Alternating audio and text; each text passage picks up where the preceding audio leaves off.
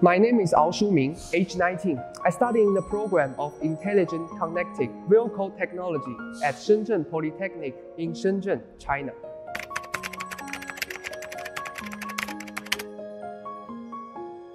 I believe that the best way for TVET teachers and trainers is to stay updated with industry trends and use digital technologies for training. TVET educators might have better partner with enterprises and regularly update their knowledge about emerging technologies and industry trends.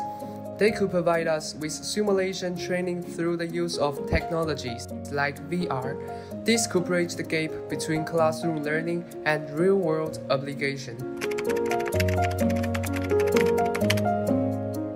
As a TVET student, I was motivated in that I wanted to gain practical skills and knowledge in the new energy automobile sector. I wanted to have the opportunity to gain hands-on experience through apprenticeships and internships.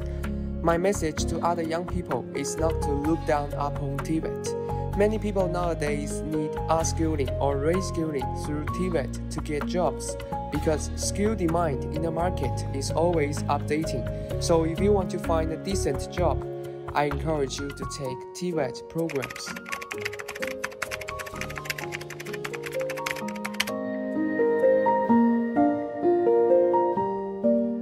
I think decision makers might pay more attention to improving the attractiveness of TVET. In China, we are currently in the process of transforming TVET institutions into applied universities. In the next step, policymakers could advocate TVET as a promising means of preparing students for quality employment and entrepreneurship.